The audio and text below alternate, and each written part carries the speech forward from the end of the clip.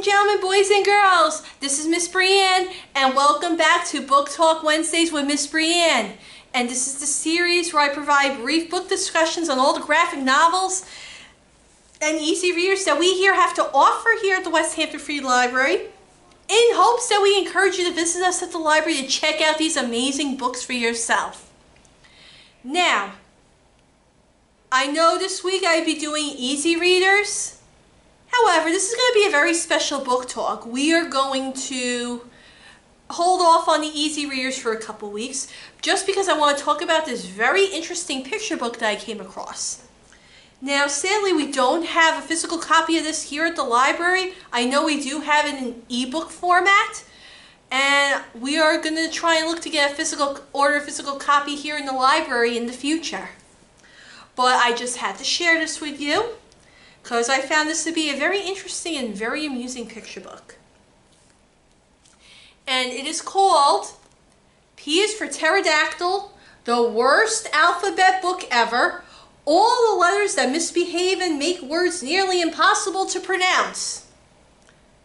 This is not your average ABC book. No.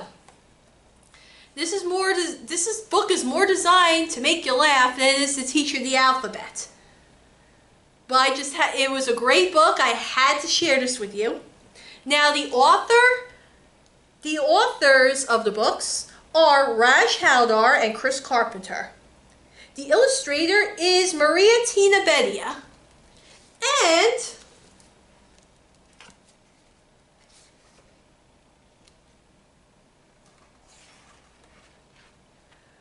the publisher is Sourcebooks Jabberwocky, which is an imprint of Sourcebooks Inc.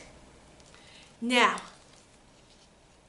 like I said, this book goes through the ABCs just like any other ABC book.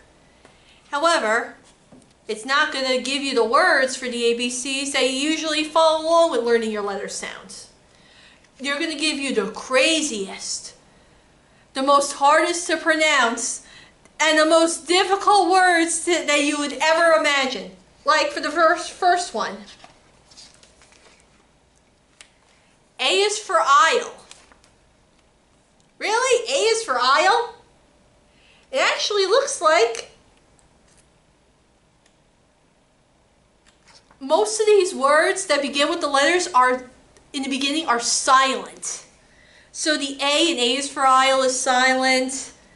The B is for Delium is silent. Let's see.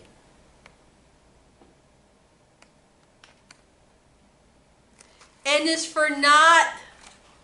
There's a K in front of it.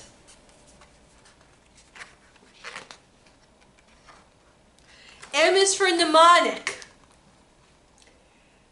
Think about that one, boys and girls. But as I was reading through this, I got a great laugh with this book. When it comes to describing the words themselves, I couldn't stop laughing. My coworkers couldn't stop laughing at this book.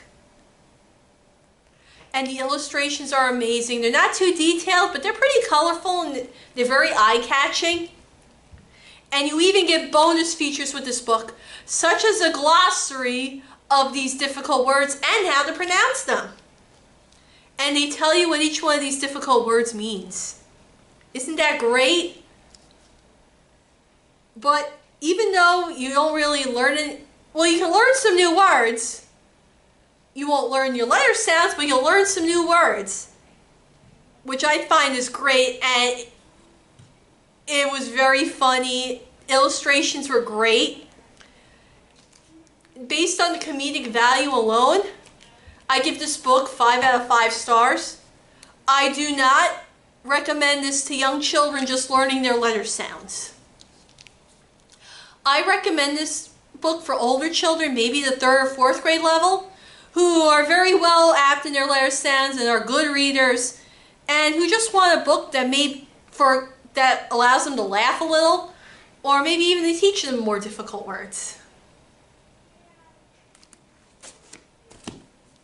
This is Miss Brianne. Thank you so much for joining me today.